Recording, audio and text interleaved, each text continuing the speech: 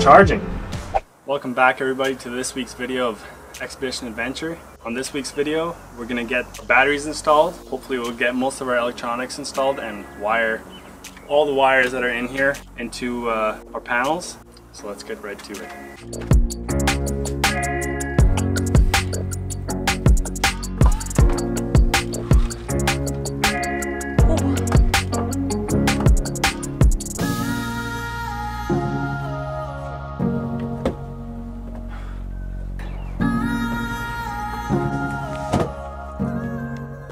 So we're going with lithium, and what we're going with is AO Lithium. No affiliation whatsoever, but they had good reviews on a few people's YouTube channels. That's what we went with. We have 3 of these, which makes it like 15.3 something watt hours. Actually it will be 15.36 I believe kilowatt hours. We might add a 4th if we see that we need it, but I think with the amount of solar we got, we should have enough, but we did account for another slot in our battery box, so we might just add it either way. But it's a 24 volt system. We were debating between going 24 volt or 48 and do a all-in-one system, which we did not go with. We went with all Victron products. The only thing we didn't do is go with the Serbo GX for all that, because the Smart Shunt is Bluetooth, and if you got a tablet mounted on the wall, that's good enough for 100% of people. It's just unnecessary to go with the Serbo anymore. So we're gonna install these. They're quite heavy. They're 39 kilograms each. That's like 80 pounds. And we're gonna strap them with a strap across every battery.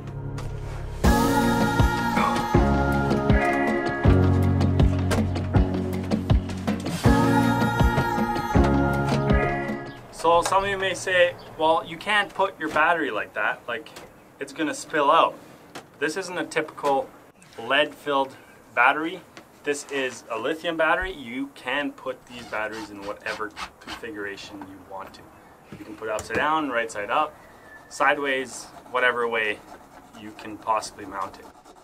That's what this is, and reason for doing that, going with lithium, is there's much more usable power. I don't need to watch and only go to 50%. I can go to, just to save the battery from damage, you can go to like 10% without damaging the batteries. So this is why lithium is a little bit better, because you actually do get your full rated amperage out of them.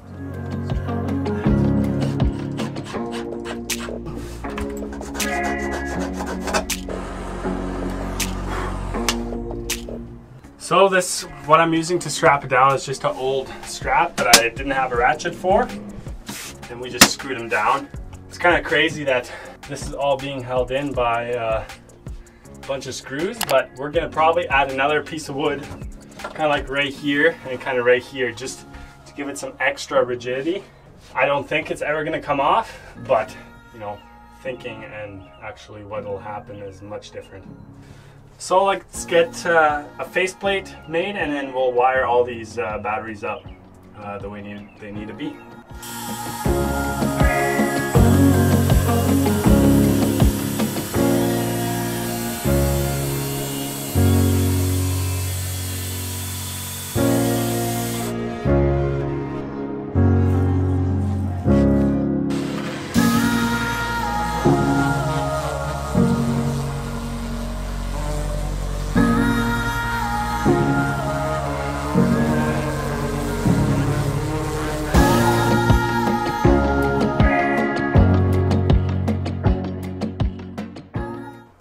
So we are wiring these batteries. We bought some cable, which some of you are going to be like, why would you go with 1 on? Because it was cheaper than number 2. That's the only reason. We need to wire these in parallel. We'll put our boards on and then mount our inverter and everything like that on there. If you're wondering what we're going with for an inverter, is we didn't end up going all-in-one. We went with everything with Victron, except for we didn't go too fancy with it.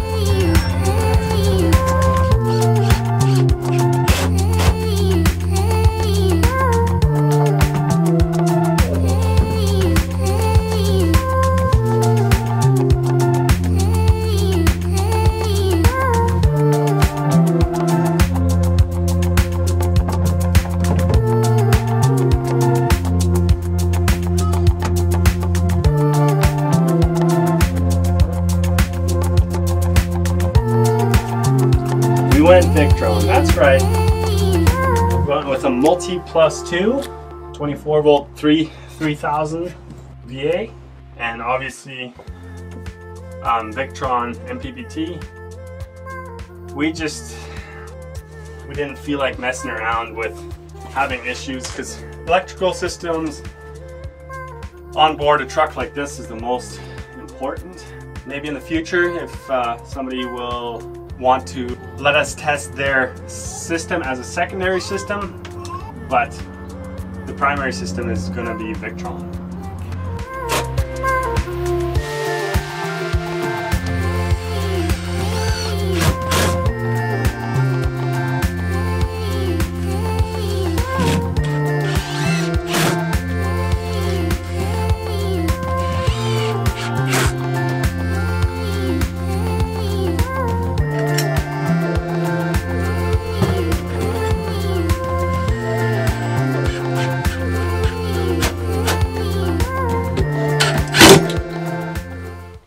Picked up.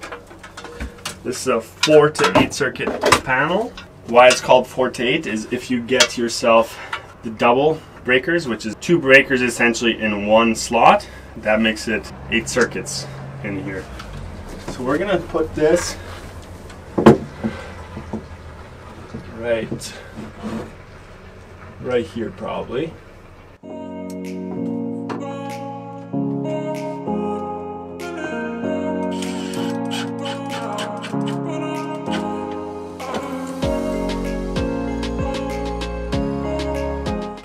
You wouldn't typically install it this tight, but I'm trying to cram as much as possible on here, and I think I can make these guys, so these guys are going to go in from the top, which there's 2 knockouts right here. We'll kind of run them back and then hop over, and it'll look pretty clean. The power will feed from here up over.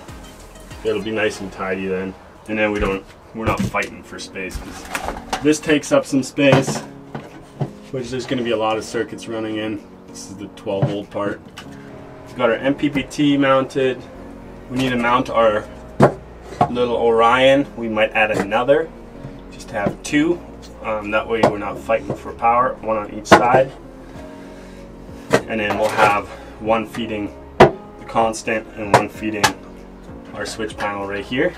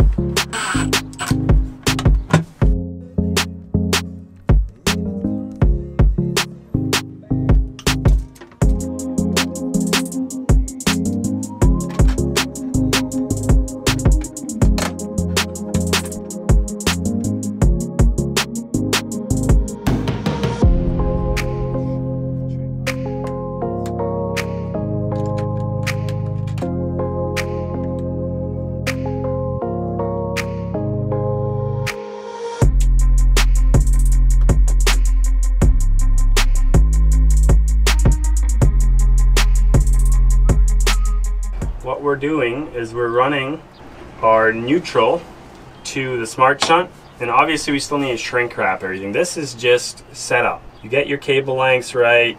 I already messed up one of these. Yeah, I kind of want to get my cable lengths right here. Just set everything up how I want it, and then after you go put heat shrink on it and tidy it up. But where it'll start looking wild, if you don't care, is after you run all your cables. That's where everybody will start just saying screw it and how can you make this look good? But you can make everything look good. It's just a matter of patience. So this goes to the smart shunt.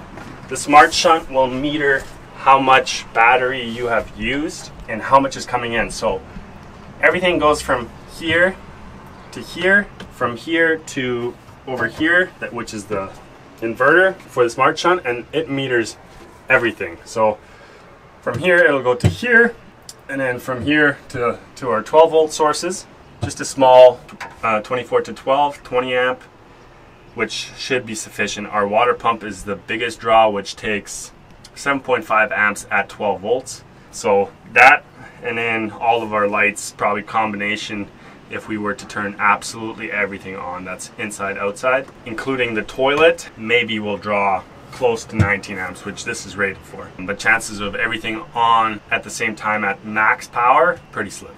We just need to run everything nice and pretty.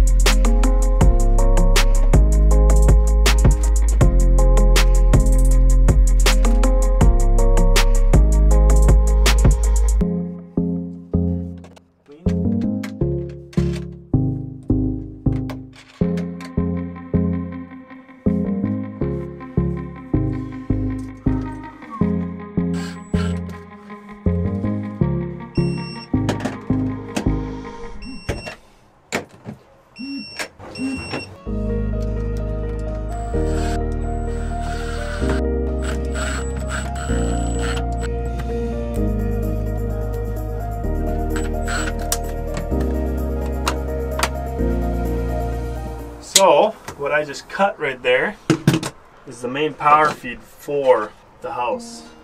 This is from the batteries. You gotta be really careful with this, because if this shorts against the neutral, there's gonna be a great big boom, because there's so much amperage that can flow through this without a fuse.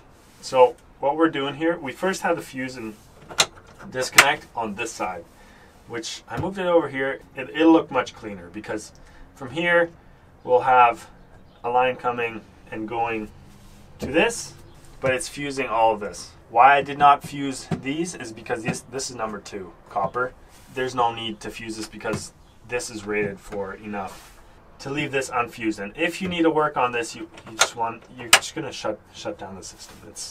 To me it's a little funky, because typically you don't want to work on live, so you would typically turn it off and then you can work on the fuse. So I don't know, most people do it this way, which to me is just odd.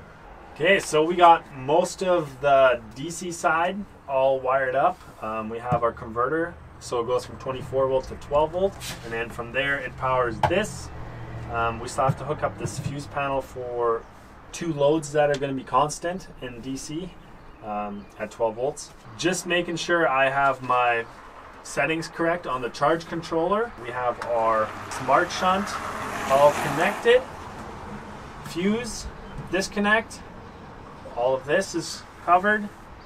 The only thing we need to run from here is gonna be one more line to this, and then our AC side. So just seeing right here, the solar panels are bringing in 94, 95 volts. So let's flip on this and connect to our batteries and see how we're doing.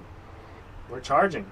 So it's roughly 7 p.m. and it hasn't been the most sunny day today, but we're still bringing in around 150 watts. And that being said, half the panels are not, they're completely in the shade. We're doing all right. So it's been quite the busy week. We got all this wrapped up, or we still have to do a little bit of tidying up in here. I think it already looks really good. We still have to make a board, of course, and connect the last little things, but the gist of it is done. Where I took a course to be able to drive the truck, which is an air endorsement, on the weekend, so we haven't been able to do anything on last weekend, but we managed to finish off the DC side of the electrical. Thanks again for watching, everybody. Subscribe, comment, like if you like this kind of content. That will really help us out. And we'll see you next week.